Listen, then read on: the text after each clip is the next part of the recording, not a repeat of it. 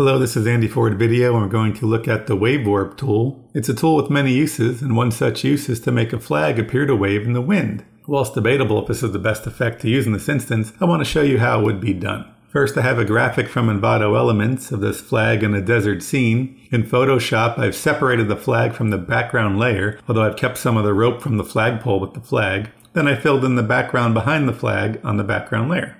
Once the composition is brought into After Effects, apply Wave Warp, which is in Distort, to the flag layer. Now, wave type has many selections. Some are very random, like noise.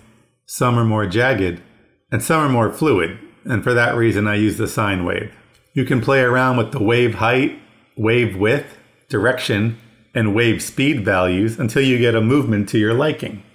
Then you'll want to set pinning to left edge in this case because the flagpole is on the left.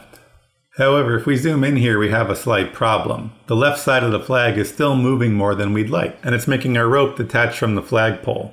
What's happening here is Wave Warp is pinning the edge of the layer, not the flag itself. So to fix this, we can pre-compose this flag layer. We can leave all attributes here, name our pre-comp, hit OK. Now if we open up the pre-comp composition, we'll see our flag by itself. And you should take the flag, and in this case, drag it all the way to the left of the composition. Now we'll go back to our main composition and put the flag back into place.